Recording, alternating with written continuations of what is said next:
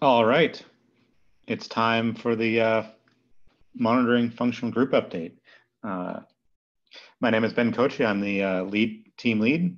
I have Joshua Lambert, and, Jose, Mike, and Tiago on the team. Just to remind everybody, what do? We deal with metrics, tracing, and logging for continuous integration and operations deployment. We're a pretty small team. Tiago is new on the team, but he's only temporarily on the team, so we are still looking for several more backend Ruby engineers. We could really use some help with hiring. If you know anybody who is interested in monitoring and is a Ruby on Rails backend developer, we'd love to hear from them. And Tiago will be helping us out. Big thanks to him for helping out on 10.8, and we'll be going through 11.1. What are we trying to improve? Well, of course, we're trying to improve on our hiring. And to that, we're going to be doing a little bit less in terms of what we're shipping for the next couple of releases, but there's still going to be some cool stuff coming down the pipe. In 10.8, we got some cool stuff. We now have the pod name. So if you are using the CD pipeline, you can now see the name of the pod displayed in the list. And that'll be helpful for later. Other features, some minor bug fixes and some cool stuff coming. We finally are going to be turning on the Prometheus Ruby metrics in the Unicorn and Sidekick. This will be great because now administrators won't have to deal with any of the, won't have to actually turn that on by default, and we'll be able to start adding some cool new features in 11.0. In 11.0, we're going to be finally shipping the SLO alerting. This will allow you to create and send alerts to administrators of projects. By default, we're going to be working on building this thing called a webhook, and this will allow the owner of a project or the managers of a project to get alerts in their email through GitLab itself, because GitLab knows the developers it knows the manager's email addresses in the project. It can actually send out email through the normal notification, just like a normal merge request or issue notification. And that'll be super, super fun for administrators or project owners to be able to get alerts directly through GitLab. We're also going to start shipping the ability to see pod logs. Oh, sorry, this is wrong slide title. We have a few more other cool minor features. We're going to be shipping the Prometheus 2.0 version instead of the original Prometheus 1.0 version as part of GitLab 11. This is a interesting and difficult change because the storage format for Prometheus 2.0 changed, and there's going to be a manual upgrade process.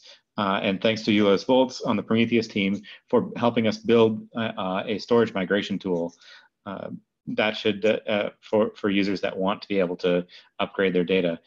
If you're not using Prometheus or you don't really care, you can just upgrade quickly and it will just reset the data to empty. In 11.0, we're also going to be shipping the operations sidebar.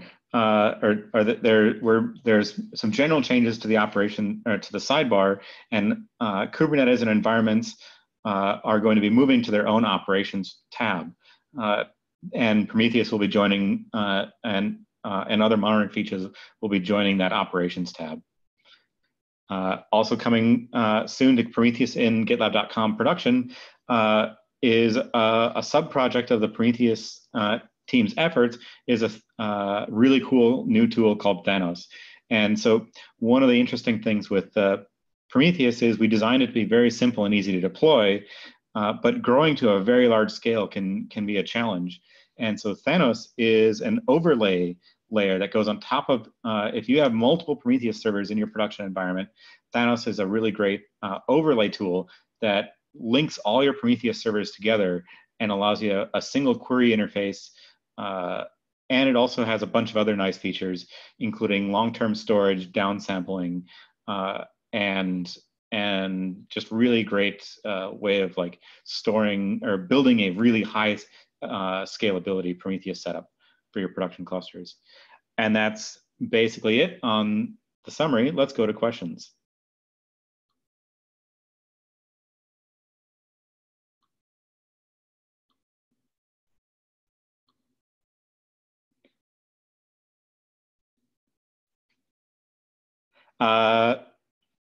For alerts, will there be an API webhook service available? Yes, that's exactly how we're doing it. We're building a Prometheus webhook API into GitLab itself, so that the GitLab, or sorry, the Prometheus Alert Manager will be able to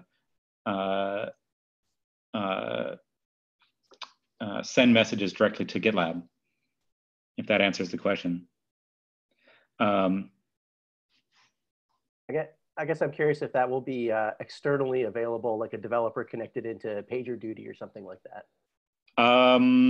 So the alert manager can connect. The alert manager itself can connect directly to PagerDuty. So the Prometheus Alert Manager supports a number of external messaging systems, including email and PagerDuty and other VictorOps, I think, OpsGenie. But we have a generic thing called that just is a webhook interface, and we're going to build a Prometheus native webhook interface into the GitLab API service.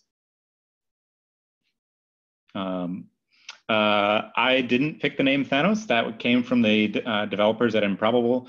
I believe the story there is that Thanos is the infinite Prometheus. Is that it comes from the mythology of being the infinite Prometheus. But I don't know the whole story there. How do the reboot metrics compare to the APM solutions like New Relic? So the Prometheus metrics library is just a metrics library. It doesn't send you exemplar and other like sampling information, but we basically took the available data that we were using with InfluxDB and turn those into Prometheus metrics so that we get histogram data on and other useful information about like how long it took, like histograms of the time it took to process things in Ruby, how long it took to do database requests, that kind of thing. Does that answer your question, Patrick? Any other questions?